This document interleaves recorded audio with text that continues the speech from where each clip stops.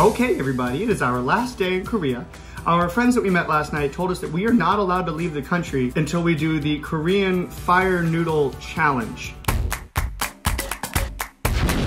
I picked the 2 spiciest looking noodles I could find. Andres is getting the lesser of 2 evils, which is the flaming special. Yeah, the Korean baseball cat. This one's for you. And I will be having the infamous fire chicken noodles, which is not our friend.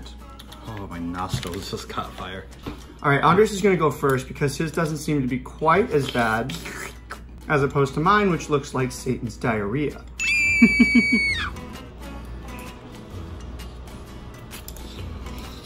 How is it? It's pretty good. Not too bad?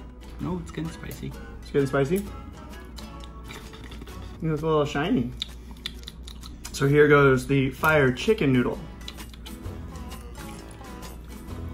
Not too bad. I guess maybe you're supposed to eat like the whole thing. Ah. Ow. Oh. Okay, yeah, this one's in. Oh. Oh God. You should explain what's on your face. Oh, this came with the noodles. It is a garbage man, I think. It was actually on that noodle. I don't think I'm gonna be able to finish this. Okay. I think if I finish this bowl of noodles, I'm not bottoming for like a month. Oh. I'm sorry, I can't. I'm sweating.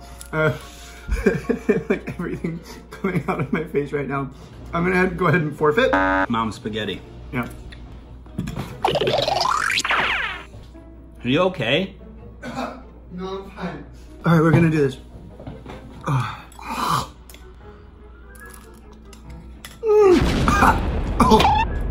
Sorry. Wrong hole. Okay. I'm probably gonna go ahead and forfeit this one. I can't eat any more of this noodle. Andres is our winner of the Korean Fire Noodle Challenge. We'll see you guys in Vietnam. Oh.